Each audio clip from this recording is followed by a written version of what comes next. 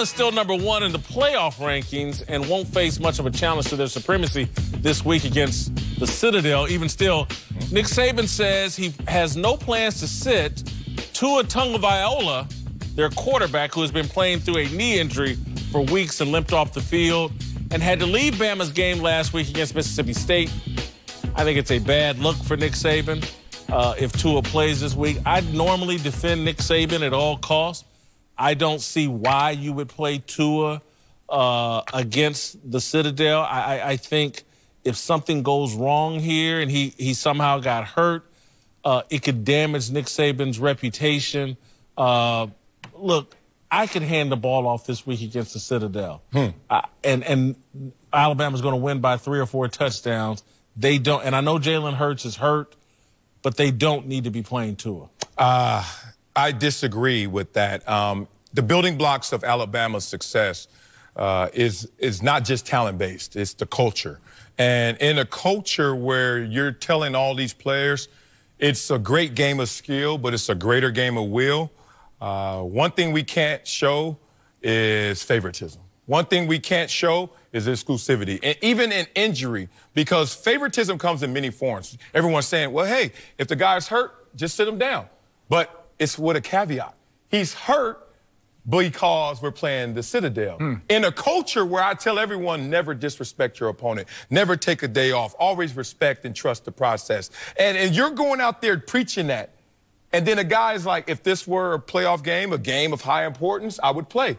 And he's like, this is a game of high importance. Back to the culture and the building blocks. So I had to learn that behavior. I was on 10 years in the NFL of non-championship teams. And when I start seeing parallels between a Saban and I see it between a Belichick, it's a game where we're saying you are talented. If you buy in, you can do greater things than you ever could imagine. But none of you guys are special without all of you guys. And I think that's why he's going to make sure he plays. It's interesting you bring up Bill Belichick, because that's actually where I was going to go and draw a parallel of the question always was, why does New England always beat Peyton Manning and the Colts? Remember that? You know, New England just owned them, and it was like, wow, is it Brady better than Manning, or what's good? Is it the roster? But the Colts have Marvin Harrison. What's going on?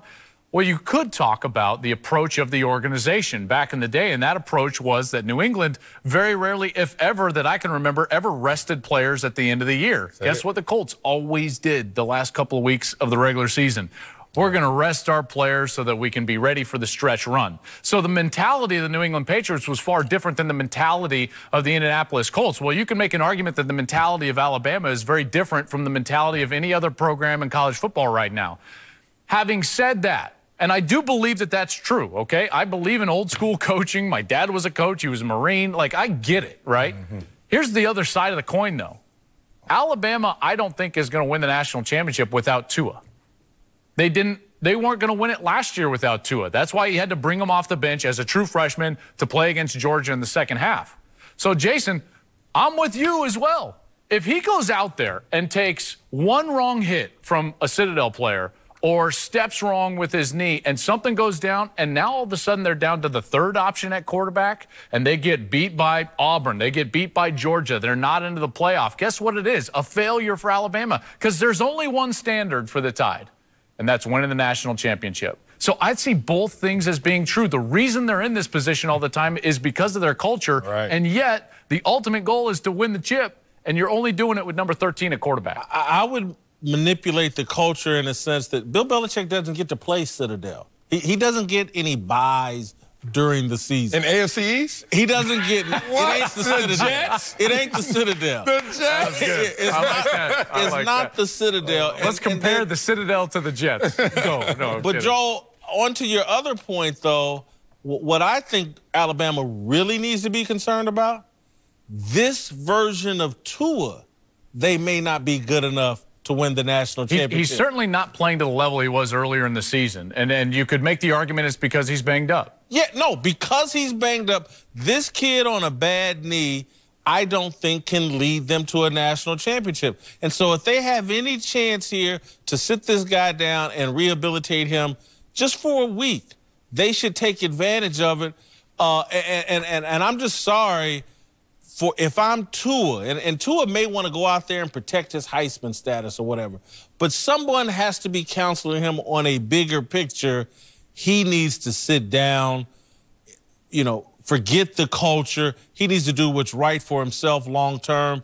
And someone, Nick Saban, to me, would be setting a bad because I actually do believe in favoritism. You don't treat everybody the same.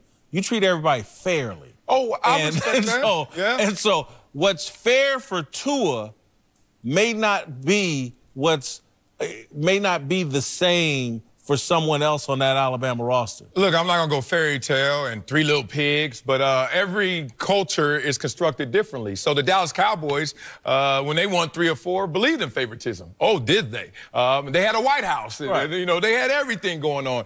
And we have learned over time how that construction wasn't the best. It wasn't of brick.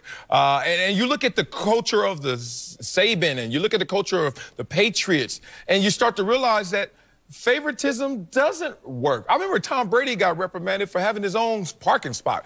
And I was like, God, is it that petty up in New England? And you know what it does? It reinforces to everyone that we're all in this together. And in football, the ultimate team sport, I get it. You could get some perks, but at the same time, if I got to go out there and play, there's a D lineman who has a dislocated finger. There's an offensive lineman who has a hyperextended elbow, and he's going to get it against the Citadel. Tua, what's your They're not Tua. Now, if that guy that you're pointing at, I agree. Let me play devil's advocate. Let's say I'm the defensive lineman that's banged up, and I'm playing hurt, right? But I know 13's my ticket to a ring, right? And I'm like, listen, I'll play banged up against the Citadel. You sit down. Right, because you're a more important piece. Now, you can and do generally have that on teams where players understand which players need to be more healthy than others who can just play through whatever, and they can be kind of like Mack trucks. I will say this about this version of Alabama. The way that their offense played last week against Mississippi State,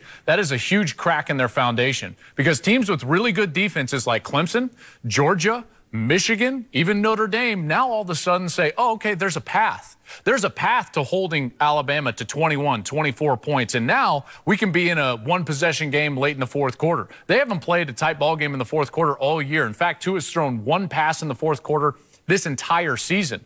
What I would be trying to do if I was any one of those teams in the future of this season is get them into a tight ball game late, right? And one of the ways you do that is you get Tua not quite 100%. So if you're asking me, which Nick Saban's not, I'm resting him. Yeah, y'all playing blackjack the way I play it right now. And that is forget house rules and forget the standard and the culture that he has in place, which is cemented.